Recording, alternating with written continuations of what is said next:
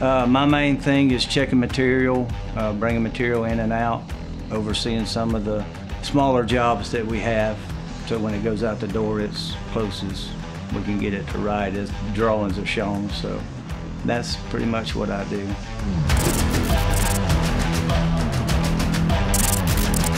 The most satisfaction is just working with the guys. A lot of the younger guys still teach some of the older guys some stuff, so. And I get to stay busy. It's never boring. And I really enjoy doing this. The Mountain Men with Charleston Heston. That was my favorite movie. And The Man from Snowy River. I like that one.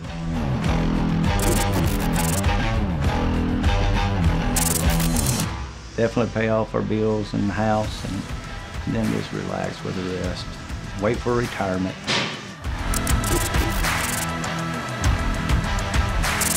You know, just relax with them and not get so rambunctious and try to force them into something that they can't do. You know, just let them figure it out, and if it's wrong, we can always fix it. And then just like watching them learn, and like I say, they still teach me sometimes. So.